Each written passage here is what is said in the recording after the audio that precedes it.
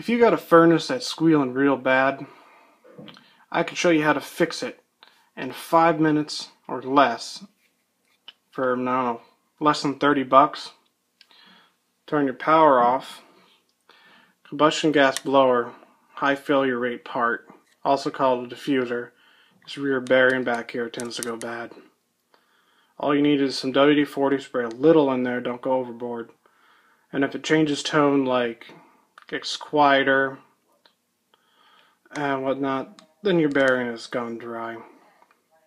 All you need to do is get a pick, lift the seal, then you need a grease gun with a grease injection needle, and here's the grease gun.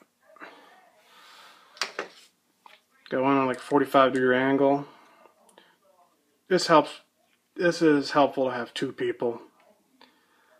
Holding this thing and the grease gun could be a pain, but it is doable with one person.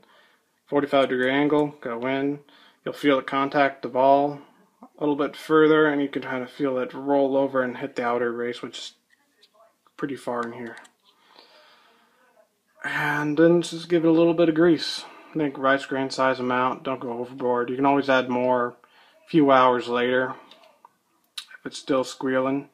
That's it. You can pretty much fix this part and not have to spend several $100s on a repair.